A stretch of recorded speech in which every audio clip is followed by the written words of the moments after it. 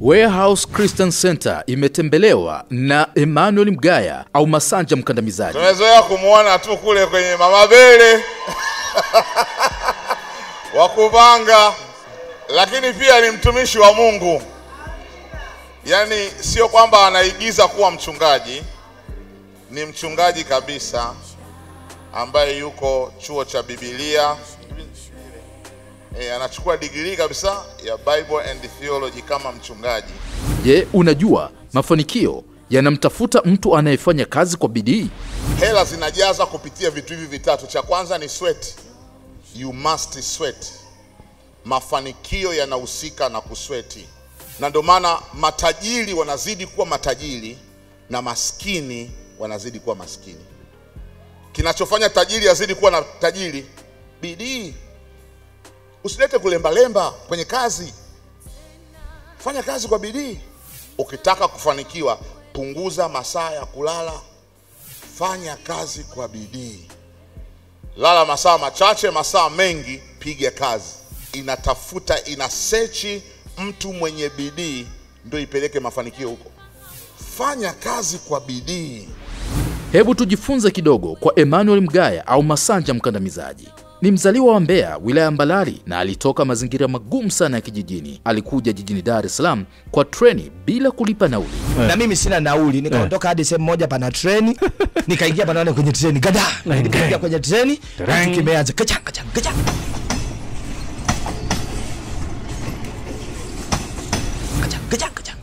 Wakija kukagua tiketi, najificha chooni kidogo, wanapita silile dikio linaonyesha pale, wanapita na itafuta da. Sasa utaweza kuona. Kwa hiyo nikafika da. Alianza kujulikana na kujipatia umaarufu mkubwa katika tasnia ya uchekeshaji. Asante Dr. Mgosi, mambo? Pita ukae. Kana tatizo gani hapo ka baby? Mungu mwanangu anaumwa dokta. Tatizo dogo. Mama, mwambie achukue sindano mpya. Hiyo hapo imetumika hiyo mama. Unataka kunisitisha ini pisi? Anasemaje? Sasa kama juaje hii ni USD? Hicho kitoto hicho. Haya bwana, nitachukua new.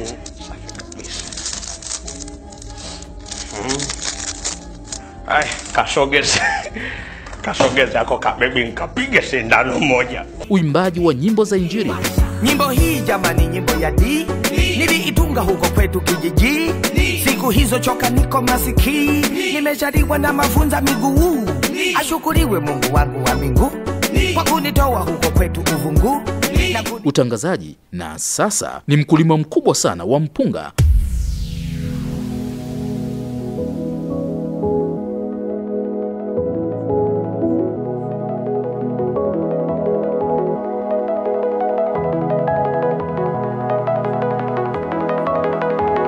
Hii ni chombo mojawapo ya Masanja Mkandamizaji, ikiwa inavuna shamba lake la mpunga hapa Kapunga Mbarari, mkoa wa Mbeya. Anaendelea na uvunaji kama mnavyoona ndugu watazamaji. Ukiona mtu anafanikiwa, usikimbilie tu kwenye mafanikio, angalia maisha yake, nyuma yake kuna nini. Utaona kuna kusweti, utaona kuna determination, utaona kuna hard working. Na hivyo ndivyo unavyohitaji. Lazima nikusudie, niweke nia ndani, ndio nitayaona mafanikio. I have to determine kwamba hii piga ua, mwaka huu lazima nitafanya hiki, mwaka huu lazima nifige hiki, mwaka huu lazima ninunue hiki, mwaka huu lazima niende pale, mwaka huu lazima nianzishe biashara hii. You must have a determination. Ukiwa na nia na kusudio na ile shauku niliyosema, utatoboa. Nyimbo hii jamani, nyimbo ya di niliitunga huko kwetu kijiji.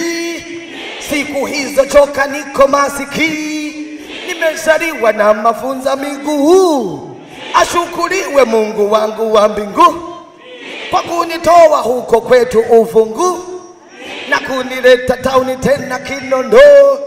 Kanipa nyumba kali moja Kigambo, kanipa gari nzuri moja Nimisa, nikiendesha na joringa mita, nikiendesha na ega magadilisha. Kuna wakati naachiaga usuka, yani kidogo ni ingie mota. Lord, nyimbo hii ikipigwa hospitali, hadi wagonjwa wanainuka vitanda. Wanakataa dozi zote za kwini, mpaka najiuliza sasa watapona nani? Kumbe tugonjwa tuna akili kichwa. Tumegundua hii ni nyimbo ya D, inapoimbwa Mungu hutoka mbingu, hushuka wani wei mpaka dunia. Ninakusihi wewe Mungu umwami, hata na yule pale Mungu amwami. Karibu katika kipindi cha Ghala la Chakula cha Uzima, kinacholetwa kwako na mchungaji na mwalimu Dr. Peter Mitimingi. A dream does not become reality through magic. It takes sweat, determination and hard working. Maono au ndoto haiwi kitu halisi kama mazingaombwe. Mafanikio hayaji kama mazingaombwe. Success will never come as through magic. Ndio ile maombezi, unataka tu kuombewe ukute fedha, ukute mane, ukute benki zimejaa. Kuna wengine wana ujinga kabisa, wakila wanachukua begi analiweka, anatoa nguo zote, anaweka tatu kavu, analikumbatia, baba analiatamia. Baada ya tatu kavu hizi ujaze hela. That is ignorance. Hela zinajaza kupitia vitu hivi vitatu. Cha kwanza ni sweat. You must sweat. Mafanikio yanahusika na kusweti.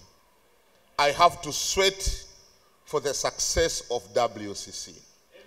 Kama nataka kuliona kanisa la WCC linafanikiwa, linafikia viwango vya juu, mimi kama kiongozi lazima nikubali kusweti. Lazima jasho limtoke, ndio mafanikio yapatikane.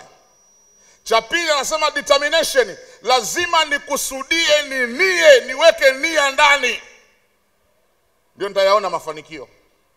I have to determine kwamba hii piga ua, mwaka huu lazima nitafanya hiki, mwaka huu lazima nifike hiki, mwaka huu lazima ninunue hiki, mwaka huu lazima niende pale, mwaka huu lazima nianzishe biashara hii. You must have a determination.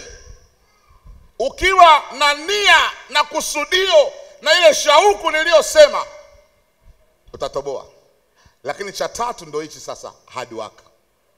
Ukitaka kufanikiwa, punguza masaa ya kulala. Unalala sana, halafu unaamka saa 6, unaamkia kwenye chai. Chai iko wapi? Vitafuno vishaletwa. Fanya kazi kwa bidii. Lala masaa machache, masaa mengi piga kazi. Bidii ni kama sumaku, inatafuta, inasearch mtu mwenye bidii ndio ipeleke mafanikio huko. Na ndio maana matajiri wanazidi kuwa matajiri na maskini wanazidi kuwa maskini. Kinachofanya tajiri azidi kuwa na tajiri, bidii. Usilete kulemba kwenye kazi. Fanya kazi kwa bidii. Usijifanye bosi na hata hujafikia level ya ubosi. Mwingine kidogo tu biashara kakishaanza kuchanua vihela vitatu, tayari kashaweka 4. Huu ni muda sasa wa kula bata, ni muda wa kula matunda. Matunda gani unayokula hayo? Fanya kazi kwa bidii. Mimi hapa kama mchungaji ndio itakiwa nije kama dakika 5 hivi kabla ya kusimama hapa madhabahuni, ndio niingie madhabahuni hapa. Lakini 12 nimo humu ndani. 12 shaingia hapa. Hapo hujui nimelala saa ngapi. Lakini 12 haijalishi kwangu, haijalishi nililala saa ngapi, saa 12 nitakuwa hapa. Ijumaa ilikuwa ni siku ya mkesha. Mimi kama kiongozi, mkesha wa nini? Wachungaji wenzangu wote wamelala, mkesha ni ya vijana. Lakini nilikuwa hapa.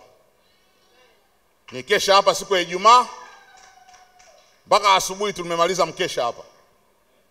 Lakini saa 1:30 asubuhi ya jana nilikuwa Msata. 1:30 niko Msata. Saa 5 usiku nilikuwa Wapo Radio. Saa 7 nilikuwa nyumbani. Saa 9 nilikuwa kitandani. saa 12 ni kwa WCC. Kwa nini sifanikiwe? Kwa nini sifanikiwe na kwa nini Mungu asinibariki? Fanya kazi kwa bidii. Ukiona mtu anafanikiwa, usikimbilie tu kwenye mafanikio, angalia maisha yake, nyuma yake kuna nini. Utaona kuna kusweti, utaona kuna determination, utaona kuna hard working. Na hivyo ndivyo unavyohitaji. Jambo la 4, ili uweze kufikia mafanikio uliyoyatamani, kutoa mali zako kwa Mungu bila kujihurumia. Kutoa mali zako kwa Mungu bila kujihurumia. Ukitaka biashara yako ifanikiwe, toa mali zako kwa Mungu. Ukitaka ndoa yako ifanikiwe, toa mali zako kwa Mungu. Ukitaka huduma yako ifanikiwe, toa mali zako kwa Mungu bila kujihurumia. Mstari wa 21, Yesu akamkazia macho, Marko 10, mstari wa 21. Yesu akamkazia macho, akampenda, akamwambia, umepungukiwa na neno moja. Sisi walokole tumejitahidi kwenye mambo mengi sana. Tumejitahidi kwenye maombi, tumejitahidi kwenye kufunga, tumejitahidi kwenye uimbaji, tumejitahidi kwenye kwenda kwenye uinjilisti, tumejitahidi kuwashuhudia watu, tumejitahidi kufanya vitu vingi vikubwa na vizuri vya kiroho, well and good. Tumepungukiwa jambo moja, ambalo ndio Yesu alimwambia yule bwana, yote hayo umeyafanya vizuri, lakini umepungukiwa na jambo moja tu, kutoa. Toa basi. Na kutoa ndio kumefungamanishwa na mafanikio ya uchumi. Maombi yamefungamanishwa na mafanikio ya upako. Ukiomba sana utapata upako mwingi sana, ila hela utapata. Utaomba, Mungu atakupa upako mwingi, lakini mfukoni kuna njia nyingine tena ambayo nayo iko kwenye package hiyo, ambayo ndio Yesu anamwambia wewe kuomba unaomba, kufunga unafunga, ila kuna kimoja hujamalizia. Kimoja ndio kinawasumbua walokole, kutoa. Basi kutoa ndio kitu pekee kinachowazuia, na ndio funguo sasa wa kuingia kwenye uchumi, mafanikio ya uchumi. You must give. Hamna shortcut hapo. Kama unataka kufanikiwa kiuchumi, lazima ukubali kutoa. Kwa maana jinsi hii Mungu aliupenda ulimwengu hata akatoa. Ukipenda lazima utoe. Mungu akupenda ulimwengu akamtoa Yesu. Yesu naye akalipenda kanisa, akajitoa kwa ajili yake. Na wewe kama unampenda Mungu, lazima ukubali kujitoa wewe kwanza binafsi. Usiangalie watu. Wale fulani ndio wana kazi nzuri, wale ndio wanatoa. Wewe toa kwa kiwango chako. Toa kwa aina ya kazi hiyo hiyo ambayo Mungu amekupa. Zaka watu hawatoi. Malaki 3 mstari wa 10 na kuendelea pale, Mungu analalamika. Anasema mnaniibia. Watu wanauliza tunakuibiaje Mungu? Anaambia mnaniibia kwa zaka. Amtoi zaka. Mmejipa vipaumbele mambo yenu, lakini mambo ya Mungu yanayohusiana na zaka amtoi. Wezi. Wakipigwa wezi kule Kariakoo tunashabikia, piga hilo. Jinsi kabisa linarudisha maendeleo ya watu nyuma. Wezi hao choma moto. Kumbe kuna wengine wa kuchoma moto wamo humu ndani ya kanisa. Maana hao wanamuibia Mungu. Usipotoa zaka unakuwa umeiba. Unamwibia Mungu sehemu yake inayomhusu. Alafu Mungu akuruhusu kula 90, 10 tu mpe. Sasa unamuibiaje Mungu? Kwa nini unamuibia Mungu? Alafu unataka Mungu aachie baraka za kumwagwa na kusukwa hata isiwepo nafasi ya kujaa. Gepu litakuwepo tu. Gepu litakuwepo tu. Mimi ni maombi yangu, sisi wote tulioko hapa na wote mnaonisikiliza kule nje, kila mmoja amalizie lile jambo moja ambalo Yesu amesema umepungukiwa na neno moja tu la utoaji. Toa kwa nguvu. Toa bila kujihurumia. Kinachowaponza watu wengi ni kujihurumia. Ada za watoto, najihurumia, sijui kuna nini, najihurumia na nini. Nishaambia mke wangu, maadamu nimeamua kumtumikia Mungu, tafadhali nipe nafasi nimtumikie Mungu. Kwa sababu kuna wakati kweli kunaweza kukawa na vitu vinatakiwa kwa Mungu na ndani ya nyumba. Sasa ukiniuliza mimi kati ya Mungu na ndani ya nyumba nitachagua wapi? Nitachagua kwa Mungu, sio nyumbani kwangu. Ukiniuliza mimi kati ya watoto wangu kwenda shule na kumtumikia Mungu kwa jambo ambalo Mungu ameniambia, nitakwambia nitaanza na lile la Mungu kwanza. Mungu akisema hili, nitasema. Alimwambia Abrahamu wazo gumu, sio tu la kutoa ada ya shule, ya kutoa uwe mwanafunzi mwenyewe. Mungu akasema sitaki unitolee ada ya mwanao, namtaka mwanafunzi mwenyewe. Wazo gumu hilo.